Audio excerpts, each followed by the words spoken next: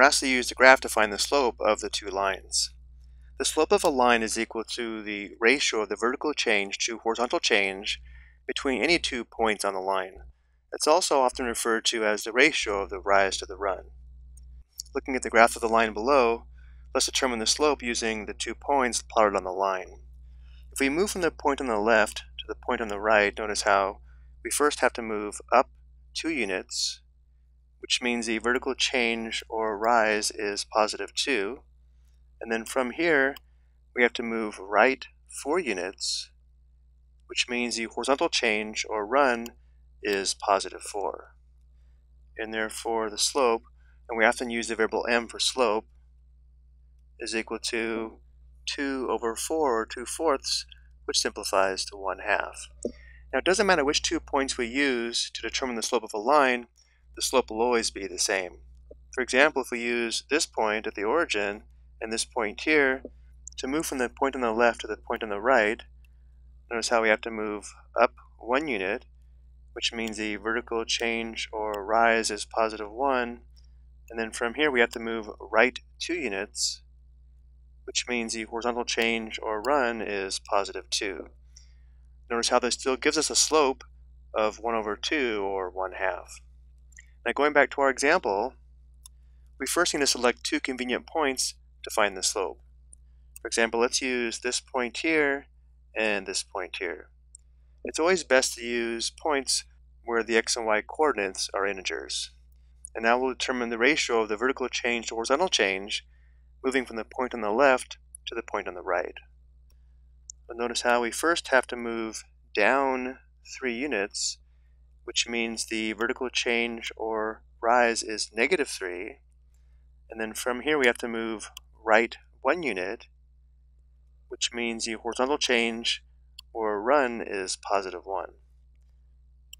This blue line is labeled L sub 1, so let's label the slope M sub 1. M sub 1 is equal to, again, the ratio of the rise to the run, or vertical change to horizontal change, which would be negative 3 over 1, which equals negative 3.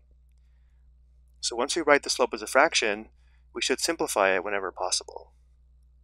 And now let's find the slope of the red line, which we'll call M sub 2. First step is to find 2 convenient points on the line. Let's go ahead and use this point, and let's say this point.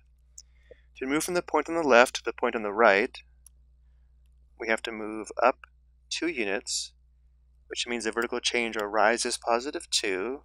And then from here, we have to move right 6 units, which means the horizontal change or run is positive 6. And therefore the slope is equal to 2/6, which simplifies to 1/3. Let's look at one more example that's more challenging. We're asked to determine the slope using the 2 given points. What makes this more challenging is notice how the y coordinates are decimals. So if we want to move from the point on the left to the point on the right, notice how we have to move down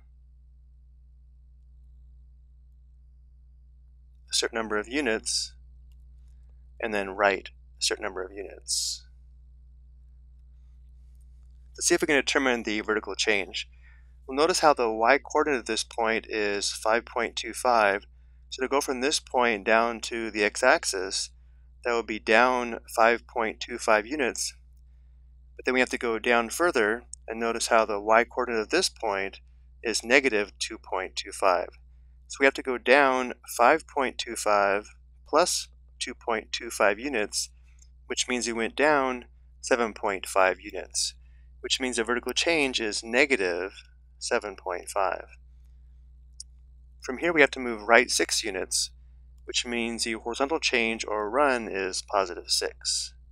And therefore in this case the slope M is equal to the rise or vertical change is negative 7.5 over the run or horizontal change, which is 6. Negative 7.5 divided by 6 is equal to negative 1.25. I hope you found this helpful.